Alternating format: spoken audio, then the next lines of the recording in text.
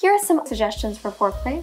First is kissing. It can be soft, slow, faster, passionate, whatever it is, please make sure it's consensual, of course. You can also get creative with your hands. Your hands can be used on different parts of your own body, on different parts of your partner's body. You can try taking a bath or a shower together as well. You can also try giving each other a massage. Please make sure that when you are giving each other a massage or using any sex toys or anything, that you are making sure that it's a comfortable, pleasurable experience for everyone involved. Perhaps you might want to consider using games and other things to make it a little bit more fun and exciting. You can also have some fun with food. Ideally, if you are having fun with food in some capacity, it can be on the arms, legs, or other erogenous zones that have nothing to do with insertion anywhere near your genitals, because that is not good for the pH balance of your vagina or the health of your penis or anything else.